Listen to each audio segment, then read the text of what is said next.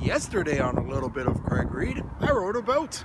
But today, I wonder what I should do. That's right, folks, today is laundry day. Currently walking to the laundromat over in my block. Gonna put some clothes in the washer, put some clothes in the dryer, and just watch everything spin, spin, spin. Kinda reminds me of wheels. Speaking of wheels, quick shout out to Stahoon6 for knowing that British sponge pudding made with suets and dried fruit is called a spotted dick. And now here's Craig with your trivia question. Oddly enough, Canadian is a restaurant slang term that is used specifically to describe what kind of people. Think you know it? Then leave your answers in the comment section below. And if you're right, you might earn a shout out on the next episode of A Little Bit of Craig Reid.